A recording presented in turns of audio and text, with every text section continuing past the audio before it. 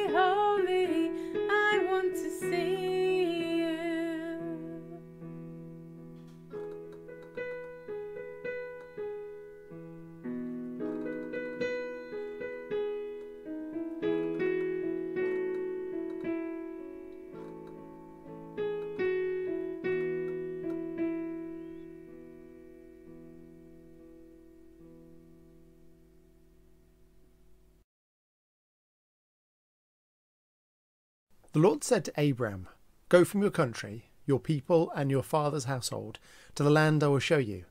I'll make you into a great nation, and I will bless you. I'll make your name great, and you will be a blessing. I'll bless those who bless you, and whoever curses you, I will curse.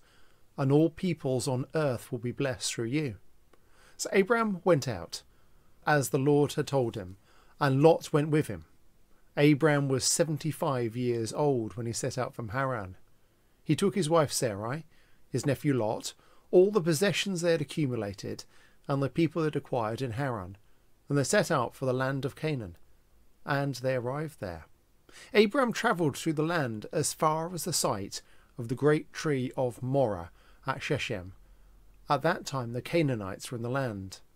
The Lord appeared to Abram and said, "To your offspring I will give this land." So he built an altar there to the Lord who had appeared to him. From there he went on towards the hills east of Bethel and pitched his tent, with Bethel on the west and Ai on the east. There he built an altar to the Lord and called on the name of the Lord. Then Abram set out and continued toward the Negev. Hello. Today we're looking at Genesis 12, verses 1 to 9, which has actually great relevance on our understanding not just of Genesis, but of the whole of the Old Testament. You see, when you look at Genesis, in chapters 1 to 11, we have what is known as the primeval story. This deals with creation, the origin of the planet, if you like, and the early development of the human civilization. It encompasses the fall, Cain and Abel, the flood, and that's all chapters 1 to 11. But now as we come to chapter 12, the focus narrows a little. It comes down, and here we are concentrating on God's conversation with Abraham, which affects him and his wife Sarai, or Abraham and Sarah. God says to Abraham, "Go from your country and your kindred and your father's house to the land which I will show you." So Abraham went as the Lord told him, it says in verse 4. What Abraham didn't say in today's parlance is, "You're all right, mate, I'm staying where I am. I'm 75 years old and settled with my family, so why don't you ask somebody else?" He said, as it says in verse 4, Abraham went as the Lord had told him. Now I must admit, I'm closing in on age 70, and I'm getting closer to the time when I want to settle and stop rushing around. I don't really want to start on a journey, especially one where I don't know where I'm going. But verse 4 says, so Abraham went as the Lord had told him, just like that. Now, when the Lord asked Abraham to start this journey, he also made some promises of blessings. Namely, I will make you a great nation. I will give you this land when you arrive. And I will bless you and make your name great, that you might be a blessing. As we've already said, Abraham's 75 years old, and probably over a number of those years, promises have been made to him that weren't kept. Yet Abraham went. But you see, these weren't blessings of selfishness or just about blessing Abraham. They're not just for him, not just for his family or his offspring, but for all. And it says, verse 3, and in you all the families of the earth shall be blessed. This wasn't a selfish journey that Abraham was making, quite the opposite. But you see, this was a promise from God which was pure grace. There's no evidence to suggest that Abraham was something special, had done anything to deserve this calling by God in any way.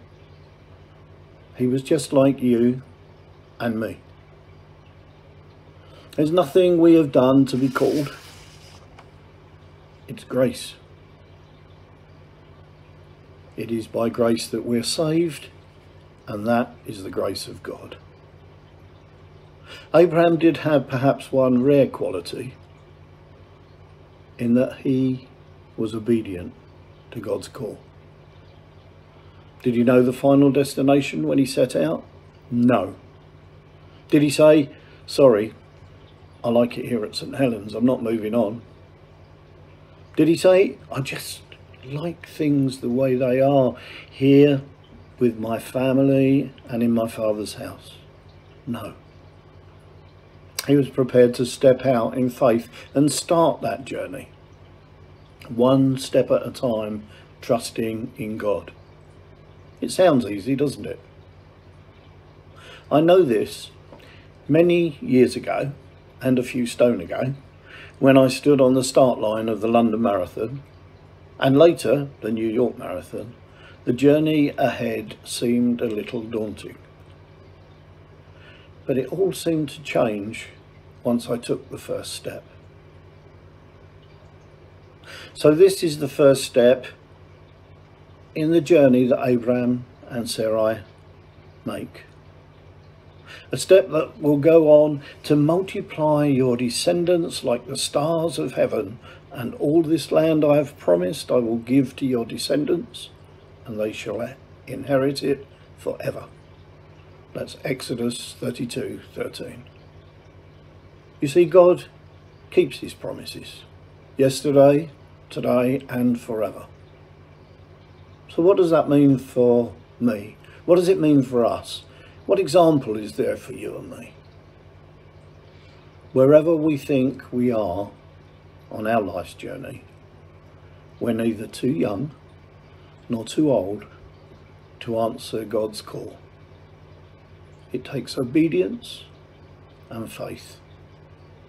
We're never too old for a new beginning, and God will bless us whatever our circumstance. Just look at Sarah, barren before they set out. So, let us be prepared to take that first step as God calls us. Amen. Now, next week's talk from Genesis is on faith. And so with Abraham and Sarah as that example, let's hold that in our minds as we prepare for next week's talk. Thank you.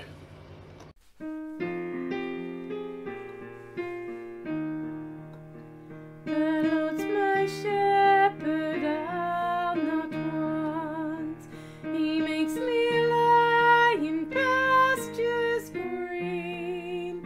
He leads me by the still, still waters.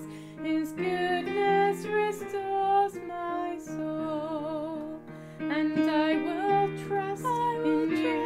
I will trust in you, and I will trust in you. I will trust in you. For your endless mercy follows me. Your goodness will lead me home. He guides my ways in righteousness, and he anoints my head with oil, and my cup it overflows with joy. I feast on his pure delights, and I will trust in you. I will trust in you, and I will trust in you. I will trust in you. For your endless mercy follows me. Your goodness will lead me home. And though I walk the darkest path, I will not fear the evil one. For you are with me, and your rod and staff are the comfort I need to know.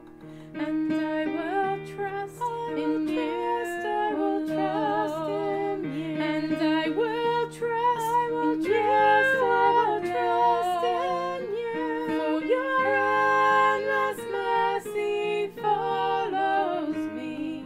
Your goodness will lead me home, and I will trust in you. I will trust in you, and I will trust in you. I will trust in you. For your endless mercy follows me. Your goodness will lead me home.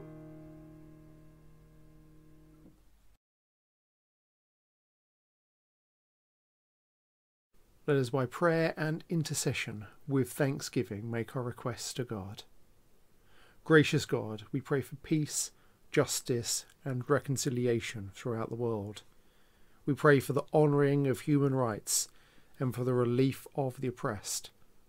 We give thanks for all that is gracious in the lives of men, women and children.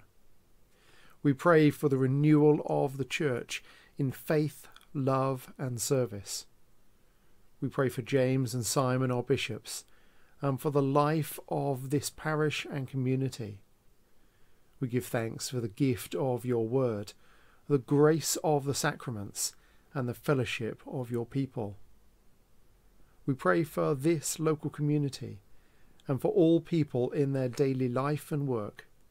We pray for the young and the elderly, for families and all who are alone. We give thanks for human skill and creativity and all that reveals your loveliness. We pray for those who are in need, for the sick, sorrowful and bereaved. We pray for all who bring comfort, care and healing. We give thanks for human love and friendship, and for all that enriches our daily lives. And we commend ourselves and all for whom we pray to the mercy and protection of God. And we join our prayers together in the words that Jesus taught us to pray. Our Father in heaven, hallowed be your name. Your kingdom come, your will be done, on earth as in heaven. Give us today our daily bread. Forgive us our sins, as we forgive those who sin against us. Lead us not into temptation, but deliver us from evil. For the kingdom, the power, and the glory are yours, now and forever. Amen.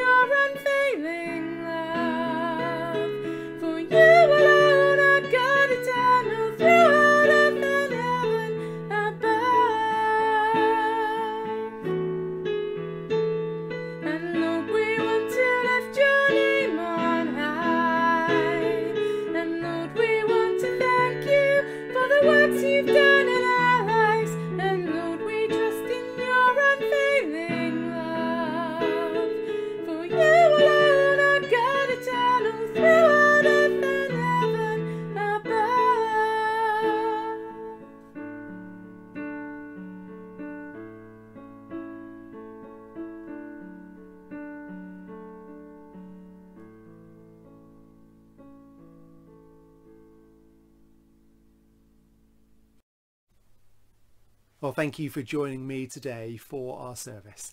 Let me finish with an old Celtic blessing. May the road rise to meet you.